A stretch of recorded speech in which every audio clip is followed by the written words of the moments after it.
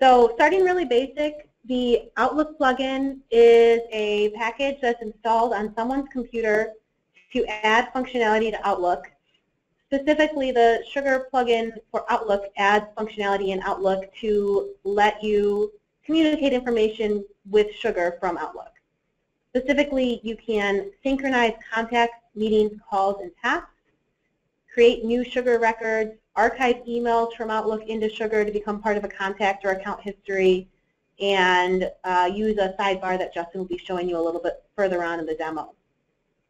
If you're ever looking for more information about the Outlook plugin or really anything that Sugar creates, Sugar has got a ton of documentation on their support page. We've got the link here directly to the documentation about the Outlook plugin, but really anything that you're looking for more information about from Sugar, there's going to be documentation about that out on their site.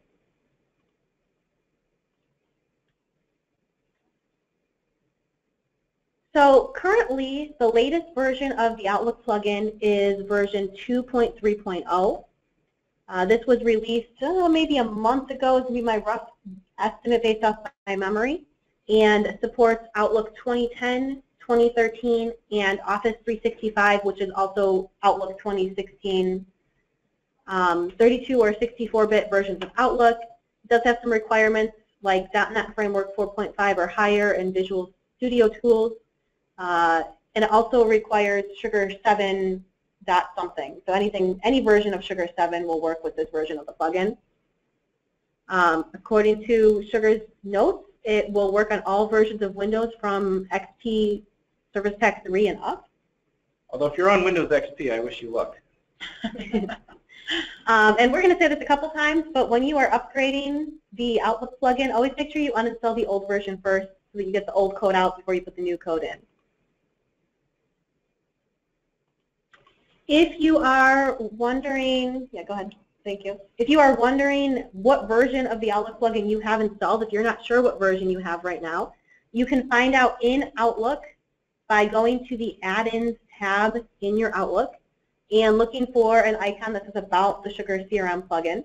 Once you click that, within the pop-up window, you can kind of see on the bottom half of the screenshot here, Sugar plugin for Microsoft Outlook version 2.3.0 in our particular example. If you don't have those buttons in a ribbon, you're probably using a very old version of the Outlook plugin. Or you don't have it installed at all. Or that.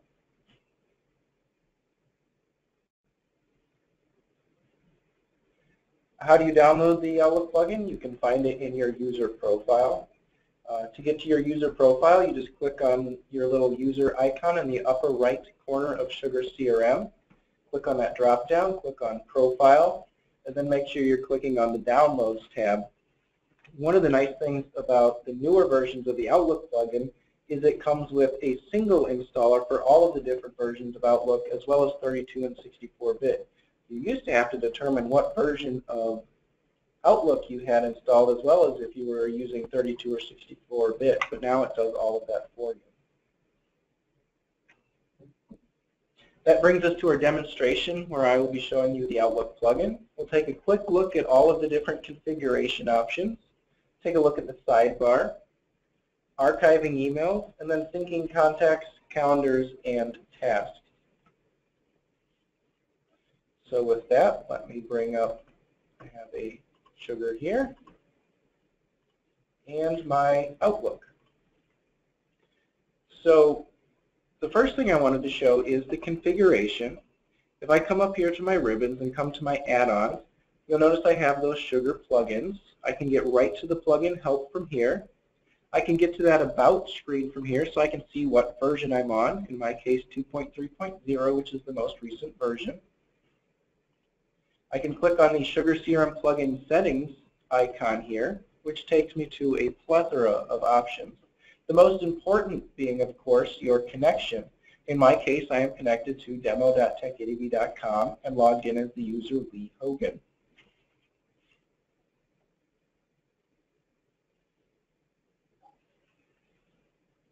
There are a lot of different options for configuring how the system is going to work. The first one being the archived email attachment option. This one's pretty important. You always want to send email attachments to Sugar. If you're emailing around 10 megabyte PowerPoint presentations or CAD files, you may not want to store all of those in Sugar, or you might. So you could prompt or never add attachments to Sugar. And then there's just a lot of different preferences. These are generic preferences. You want to enable auto-archiving, checking the auto-archive checkbox by default, which we'll look at in a minute. And I would suggest reading through this. There's a lot of things that are very useful, and everyone kind of has a different setup. One of the things I'd like to call out is this automatically sync every X minutes. This will automatically synchronize your contacts, calendar, and tasks every X minutes. Otherwise, you have to actually click the button. And I'll show you clicking the button a little later on. I don't want to have to wait 20 minutes to show you it syncing. Each of the different items you're going to be syncing has its own tab. Contacts, where do you want them to sync? In my case, my contacts folder. Do you want to auto-sync contacts or not? Sending attachments. When I'm creating a new contact in Outlook, do I want to mark it to automatically sync to Sugar? Yes or no? And of course, you're probably going to want to filter for duplicate contacts. Then you can choose the sync directions, whether you're syncing both ways, one-way Sugar to Outlook or one-way Outlook to Sugar. This is kind of personal preference, and you may want to play around with how it works. And of course, who wins? Does Sugar win? Does Outlook win? Or does it ask the user? And we have similar items for appointments, tasks, and then further on we have some items for the side panel, which you can see over here. Currently looking at the contact Aaron Hoekstra in my system. Do you want to enable that or not? What kind of cache do you have? So every 15 minutes, if I were to go in here and make a change to Aaron, it's not going to see that change in Outlook for 15 minutes. And then which modules do you want displayed? If you're not using cases, for example, you could uncheck that, and it's not going to show up in your side panel. Sugar does have some functionality for different languages. And then logging and advanced, you probably don't want to get into unless you're working with Sugar support or us to help you debug what's going on. Okay. The first thing I did want to show you is the sidebar over here. I have selected an email from Aaron Hoekstra talking about doing some coding in Starfish. You can see here it found Aaron Hoekstra based on his email address. It's searching based specifically on that email address. If there were multiple people on this email, it would let me choose which one I want to look at. I could select from a drop-down whether I'm looking at Aaron or someone else it was sent to or from. I can see the phone number, the address, and if I click on these, it's going to open up that record. In my case, I'm opening up a map to our office. If I come back to Outlook, I can jump directly to Aaron Hoekstra, the contact. There's that map.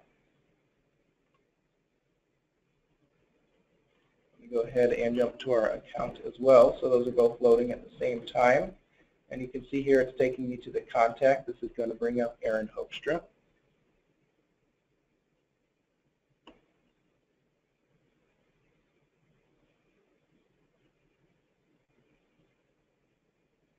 And of course, I have the account opening as well.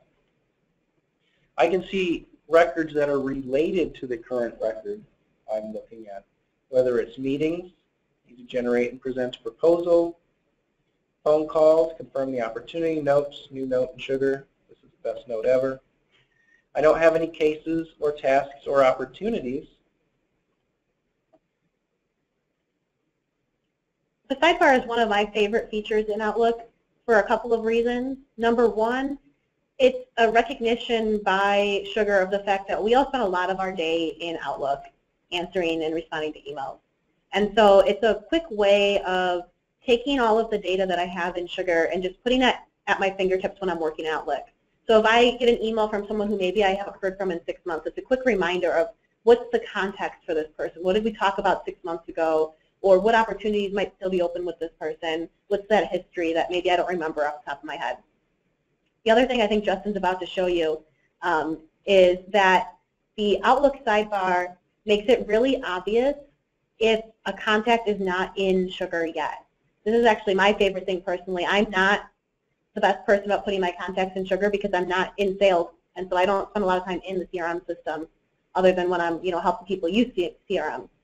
So this is a quick reminder to me that this is a contact I have not created in Sugar yet, and it just makes it really easy by clicking that button to quickly add that contact.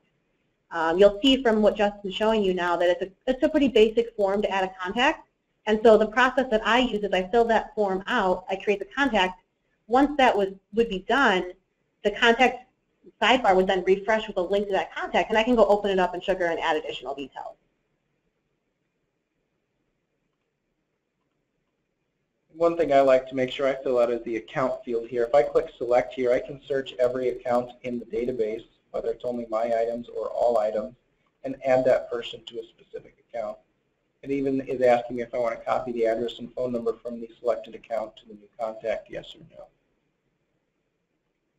I can go and add that person. I'm not sure if you saw that quickly jump up, but there was a duplicate check item there. And now in the lower right corner, we can see it's archiving the email. Looks like I may have lost connection to my internet again because it says it did not create that contact. But that's okay. We already have Aaron over here who is in Sugar.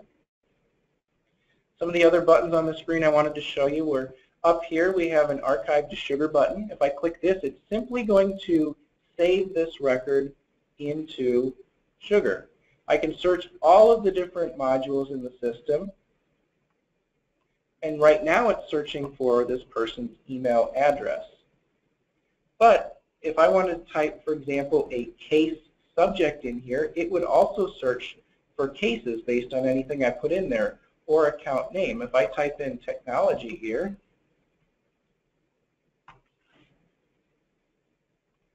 it's going to search for records that have technology somewhere in them. Guys, we have a question. Are required fields enforced when creating contacts from the plugin? No, they are not enforced. In fact, you only have the options to fill in the fields that you saw on the screen there. So if you had other fields not on that screen that were required, that would definitely not be enforced or even available for the user to add. Yep. And again, that's why I've sort of created the process for myself, at least, where after I put that contact in, I go click on their link and open that up in Sugar and add the additional details. So I searched for technology here. Not only did it find these two accounts, but I can traverse these relationships to get to sub-records on here. If there's any accounts or contacts or opportunities, for example, I could record this message to a opportunity if I wanted to archive it. And finally, I have this automatically archive future emails in this conversation checkbox, which can be very useful. And we saw a checkbox in the options to automatically check this when you're doing this item. Alternatively, if I find that I don't have what I want in here, I can click the Create button and create a new account, bug, case, contact, lead, or opportunity. So I can do all of that from there. Or I can click this New Sugar record and get to those same options here. So if this is a case, I could say this is a new case. It's forcing me to select an account. So I could say I need to attach this case to a specific account. Let's just go with Technology Advisors. How do you move through the mailboxes? And I've got all the code here I need. So I could then archive this email and again archive future emails in this conversation. Once I've archived this email, I get a category here of SugarCRM.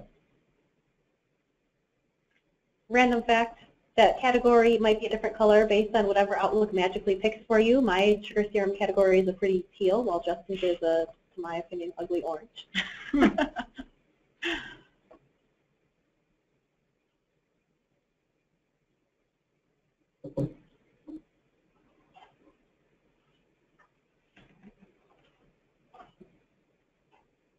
The other thing I can do with emails within Sugar is clicking on New Email. Gives me some similar buttons. I can look up a Sugar address if I don't know someone's address and I want to look it up without having to go into Sugar. I can search for specific people here. Let's see if we can find Aaron in there. And we did find a lead and a contact. I can add one of those to the to field and one of those to the CC field, and even re-add them to the BCC field just to make sure he gets the email. If I click OK, it's going to populate all those for me. Type in my subject and that, and I could send an archive. I don't think Aaron actually wants to get email, so I'll just put myself in there. If I click Send an Archive, it's going to prompt me to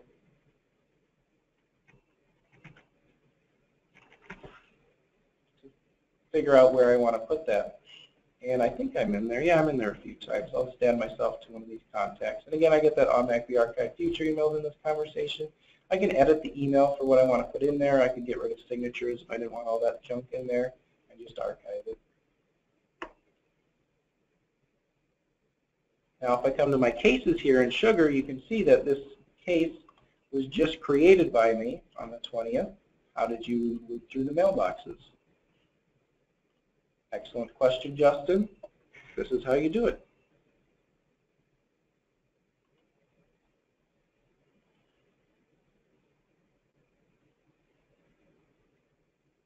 No questions about any of that yet? Okay. The next item on our list was actually syncing contacts, calendars, and tasks. So syncing contacts, calendars, and tasks is pretty much what it sounds like. It's the ability to sync data back and forth between Outlook and Sugar. I'm going to go back into some of the settings that Justin was showing you earlier because I think they provide a good framework for talking about the options you have around syncing. So the first important thing to keep in mind with syncing is there are separate settings for contacts, appointments, or calendar, and tasks. And so you can choose to sync one of these three things, two of them, or all three of them, depending on what makes sense for you. Each one has its own set of settings. Within the settings, there's a couple of really important things that you need to pay attention to if you're going to sync any data. The first one is your sync direction. So you can sync the data both ways, meaning from Outlook to Sugar and from Sugar back to Outlook, or one way Sugar to Outlook, or one way Outlook to Sugar. Most often we see people at least start with a one-way sync, make sure everything's working the way they want it to, and then sometimes people move on to a two-way sync. Other times people will just stay with a one-directional sync. Anytime you do a two-way sync, you're opening up a little bit of risk in terms of duplication of data. We have a question here. Does the side panel try to match only on the email address on the contact? Can it look anywhere else like an email field on an account? It certainly looks at leads. In fact, if we click over here on similar records, you can see I have a contact and a lead here for Aaron in the system. But at this point in time, it does not look at the account email address field, just a contact or a lead.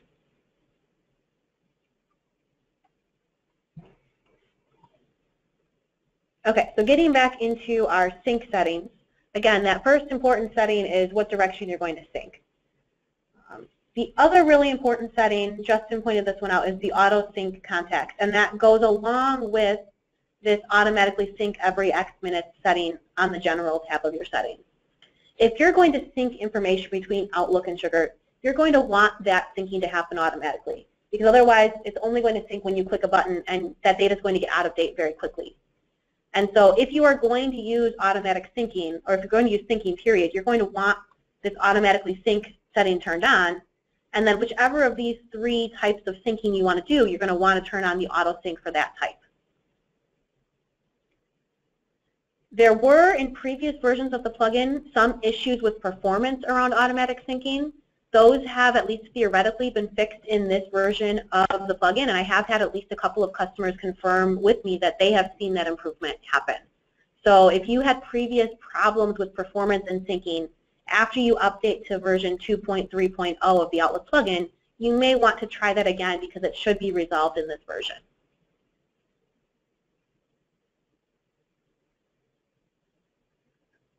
A few other things that are relevant around syncing.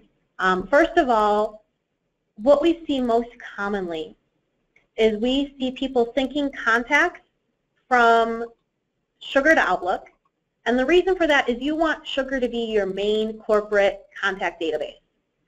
That's part of the point of having a CRM system, is to have all of your contact information up to date and correct in Sugar.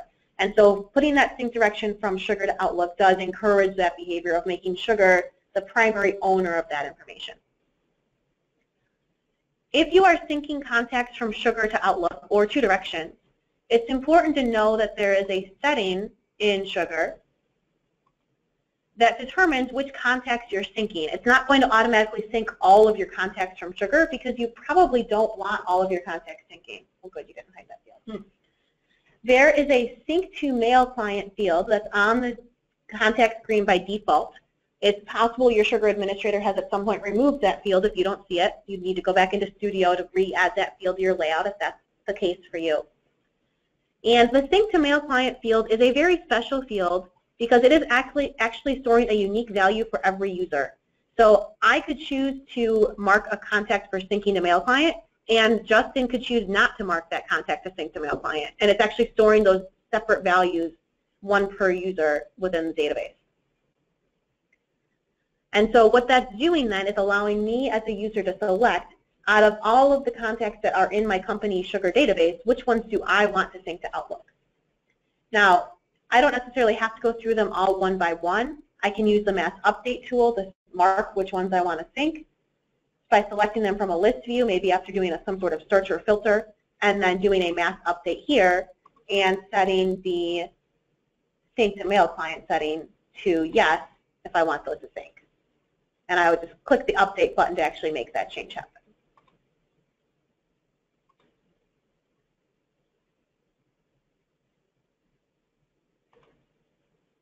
For appointment syncing, I actually see about 50% of the people I work with doing the same thing, syncing Sugar to Outlook, making Sugar the main source of that information, while the other 50% sync appointments from Outlook to Sugar.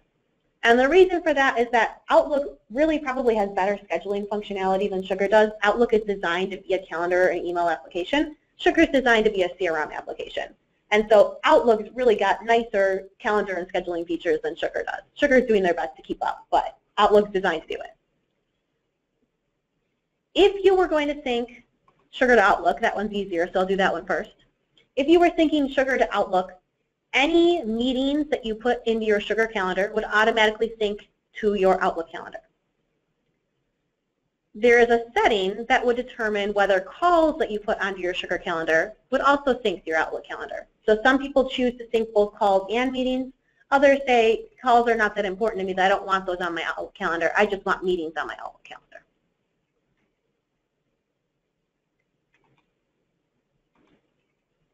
If you were syncing the other direction from Outlook to Sugar, a very important setting is this one two up from the bottom here, mark appointments to sync upon save. Justin briefly mentioned that one earlier as well. Basically what this setting is asking you is when you create a new thing in Outlook, do you automatically want that one to sync over to Sugar, or do you want to have control over it? Basically it's a do you want to sync everything from Outlook to Sugar, or do you want to have some options around which appointments or which contacts are syncing from Outlook to Sugar. Most people I see leave that unchecked because they want to have that ability to pick which things to sync to Sugar versus which ones not to. If you were only scheduling relevant appointments on your Outlook calendar, if you never put anything private on there, anything personal on your Outlook calendar, it might make sense to mark that box then and just have it automatically sync everything. But I think most of us know we don't quite have that much separation between our work and our outside work lives, and we tend to use our Outlook calendars for everything. And therefore, you may not want your doctor's appointment syncing over to your corporate Sugar database. And Tasks has pretty similar settings. Honestly, I don't see that many people syncing tasks between Outlook and Sugar. Primarily, I think because most people don't actually use Outlook tasks very frequently. But if you are an Outlook Tasks user, again, you have the same options here, syncing one way, two ways, or both. And again, if you're going to sync from Outlook to Sugar, that mark task to sync upon save becomes relevant. Do you want all of them to sync automatically, or do you just want them to sync the ones that you tell them to? I'm going to cancel out of here so I don't accidentally change any of Justin's settings on him.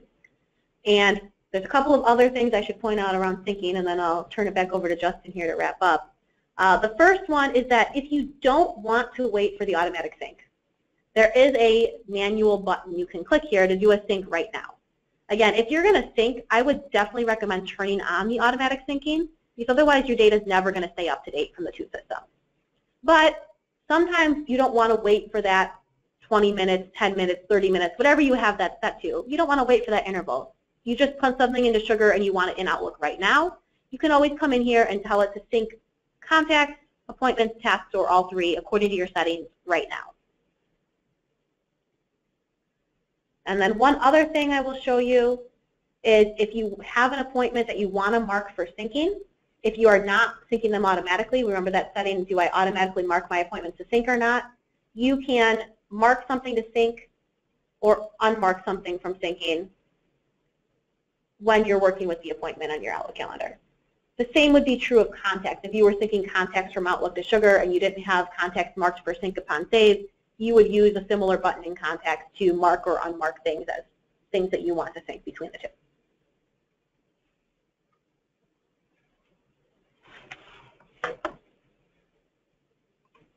One thing I just wanted to point out is you can right-click on an event and mark it to sync as well, or unmark to sync. And I like to go from Sugar to Outlook, specifically because if I create these records in Sugar and sync them to Sugar with the button up here, these buttons are also available in the ribbon, and I come over to my calendar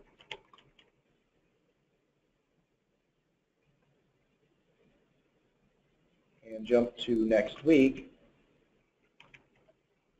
I have these guys that went Outlook to Sugar, and this one went Sugar to Outlook. If I open up this record, Outlook to Sugar, it's not related to anything, and to me that's not very useful just to dump a bunch of Outlook items into Sugar. I'd have to come in there and relate them to the correct contact or account or opportunity or whatever, whereas if I create them in Sugar, I can have them associated with the correct contact. Well, I'm going to jump in there and contradict you a little bit. Part of the reason your Outlook to Sugar event wasn't linked to anybody is because you didn't invite anybody to that event. If you had invited that to a person via email invite who is a contact in Sugar, it would get linked to that contact record. Okay, there you have it. Guys, just in regards to the synchronization that you've been talking about, one of the questions that we have here is, so, you know, you're talking about how some people prefer to sync one way versus another. Are there any best practices you recommend for deciphering which things you would want to sync one way versus which things you want to sync two way, or is it just kind of, you know, your own preferences? I would say in general, always start with a one-way sync before trying a two-way sync. Make sure the one-way sync isn't causing any problems before you introduce the potential for additional problems with a two-way sync. Not that it always causes problems or even frequently causes problems, but anytime you're integrating data between two systems, there's potential for things to go wrong. Other than that, I would say it just depends on how you're using them and what your users are used to doing.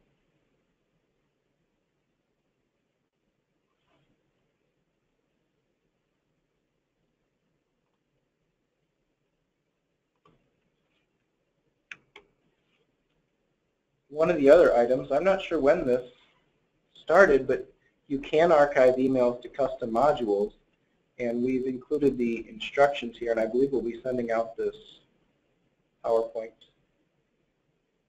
to everybody. I was super excited to learn this recently because we missed this fact until very recently. Like Justin said, we're not really sure when this got introduced, but it's actually remarkably easy to enable.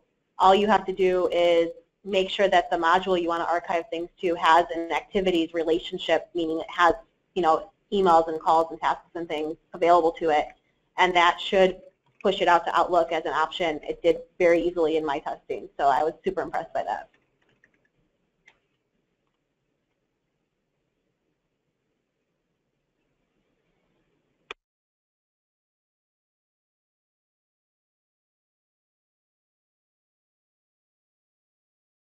well, yes.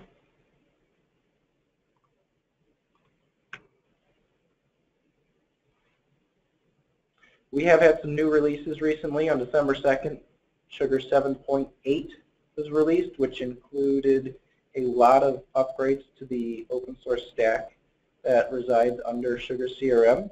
If you came to the sidecar user group we did last or previously, you would know all about that stack. So check that out. They've done a lot of really cool stuff there. The Outlook plugin was released November 20th, so you were correct. It was exactly a month ago. Am I good or Some am bug I good? fixes, really good bug fixes and improved syncing options. There was a release of Sugar Mobile on November 4th with some bug fixes, and actually today, the IBM Lotus Notes plugin was released, which includes a lot of similar functionality to the Outlook plugin. Another question that we have here, is there a size limit for email attachments synced to Sugar?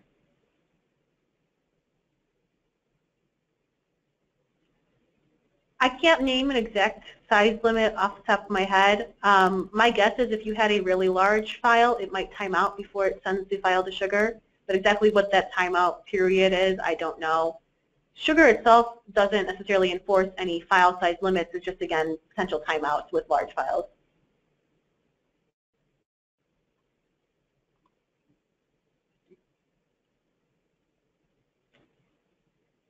All right, we'll give it another second or two here if there are any further questions that anyone has, or if you'd like to throw out any general Sugar questions, you want to try and stump our experts, feel free, they love that. But while we're waiting, I just would like to say thank you for joining us. It looks like we do have another question here. Is there a Gmail plugin? There is a very similar Gmail plugin. It's a third-party plugin done by a group called CollabSpot. We can include a link to that in our emails that go out afterwards.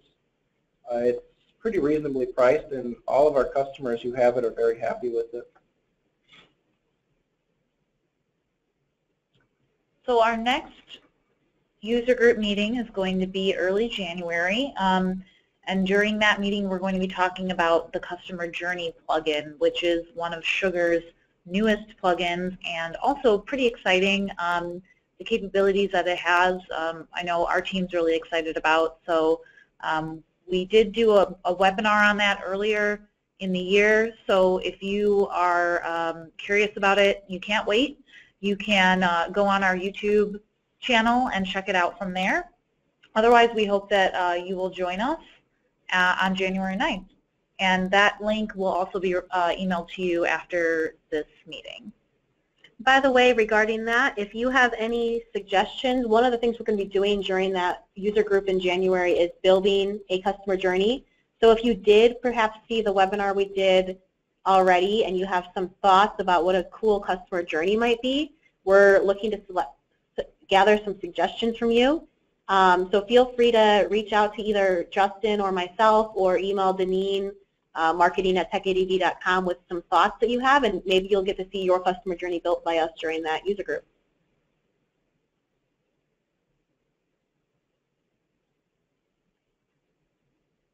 All right, I think as long as there are no other questions, we are ready to wrap up today. Thank you, Justin and Megan, for showing us the Outlook plugin. Thank you. Have a great afternoon, everyone. Happy holidays. Happy holidays.